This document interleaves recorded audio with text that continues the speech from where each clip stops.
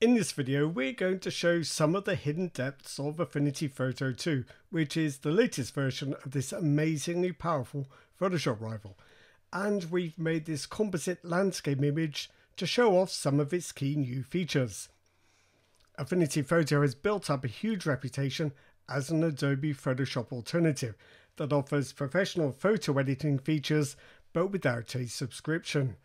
It's one of a trio of professional design tools. The others are Affinity Designer and Affinity Publisher that can be used individually but also dovetail seamlessly to provide a complete creative solution for photographers, designers, illustrators and artists.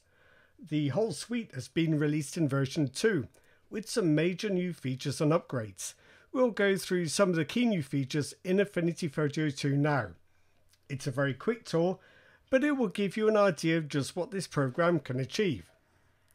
Now, looking at the sample image we created, you might be looking at the Affinity Photo interface and all these technical looking layers and wondering if maybe you've bitten off a bit more than you can chew. It's true that this is a professional program that inevitably introduces some unfamiliar jargon here and there, but you can just use the tools you need to start with and only experiment with the more advanced options when you're ready. Our image is basically a composite of a landscape and a dramatic sky, with additional layers for masking and effects. Really, it's only complicated because we want to show off a lot of features.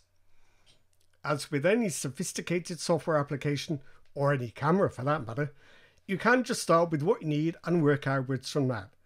For photography, you'll probably spend most time in the layers and adjustment panel, and many of the other tools you need will be accessed from there.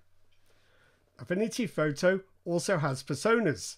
Most jobs are done in the main photo persona. The liquify persona is probably going to be most useful to designers and professional retouchers. The develop persona is where you process raw files, and the tone mapping persona is for HDR merging and effects. The export persona is for outputting processed versions of your images. One more thing, if you open a JPEG or a TIFF image in Affinity Photo, it will open straight into the photo persona. If you open a raw file, it will open in the develop persona first, and you must develop it before it can be edited. So that's just a quick orientation for Affinity Photo to help explain a couple of differences in the way it works. These will soon become second nature. What's really exciting is what Affinity Photo can do, and especially the new tools and features in Affinity Photo 2. So let's take a look. We can show this with our sample image. If we go through and disable all these different layers and masks in our finished image, we're left just with the original photo, which you can probably see from the layer name is a raw file. Normally, once we've processed a raw file in the develop persona, there's no going back. The changes are baked in. But in Affinity Photo 2, when we first open our raw file in the develop module, we have a new way of saving our changes via this output drop-down menu.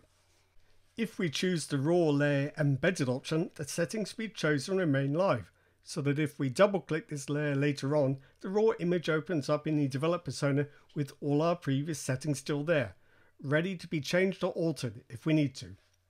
Now let's take a look at the new live mask layers. With Affinity Photo 2, you can create live masks with no need for any manual selections.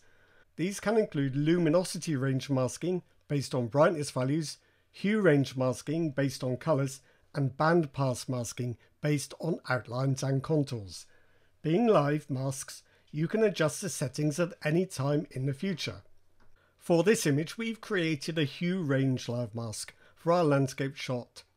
By picking the blue sky tones to make the hue range mask, we can replace the existing blue sky with a new stormy sky on the layer below, and without having to create any tricky selections. This mask is based simply on the blue of the sky. Now you may have noticed that our hue range live mask isn't applied directly to our image layer, but is part of a little group called a compound mask. This is another new feature in Affinity Photo 2, which lets you combine the effect of two separate masks without permanently blending them together. In this case, we wanted to use a gradient mask to blend in that sky more subtly from the horizon upwards. By combining these two mask types, we've got a nice graduated blend for the new sky without masking out any of the old wheelhouse. You'll have noticed by now that much of the work in Affinity Photo is carried out using layers and masks. We've added a whole series of adjustments to our image, which you can see in the Layers panel.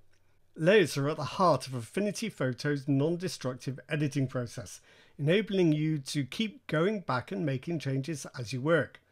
They also allow a new feature in Affinity Photo 2 called Layer States.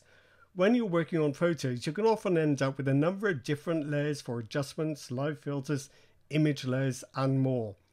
Affinity Photo now offers layer states where you can choose which layers are visible with the click of a button. This is great for creating and comparing multiple different versions of an image within the same image file.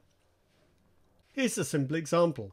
As an experiment, we made a gradient map layer for our image to give it a colder tone, and we've created two layer states so that we can quickly compare it with and without this effect.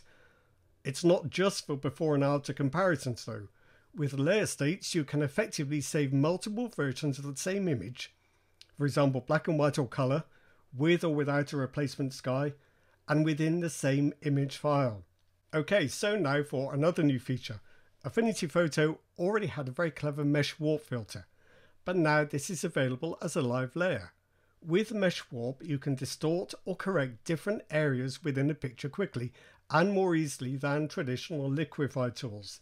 And now that this is available as a live layer, you can go back and make changes to your warp settings without backtracking or losing your other adjustments.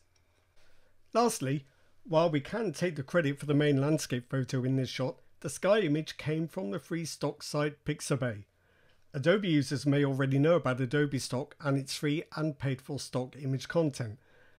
Affinity Photo has its own system, powered by free stock sites Pixabay and Pexels, and with the stock panel, it's super easy to add stock content like skies, people and other objects to your photos. You just drag and drop to add images as a new layer. These images are free to use, but always make sure you give the photographer and the site a credit when publishing your finished image. This dramatic sky is by Felix Mittermeier on Pixabay. You can search for images directly in the stock panel and drag them onto your photos as new layers. Or in Affinity Photo 2, you can open them as new images just by dragging and dropping them onto the workspace. So there we are. That's just a quick tour of Affinity Photo, some of the new features in Affinity Photo 2, and some of the things that this remarkable program can achieve. For more on Affinity Photo, go to affinity.serif.com. Thanks for watching.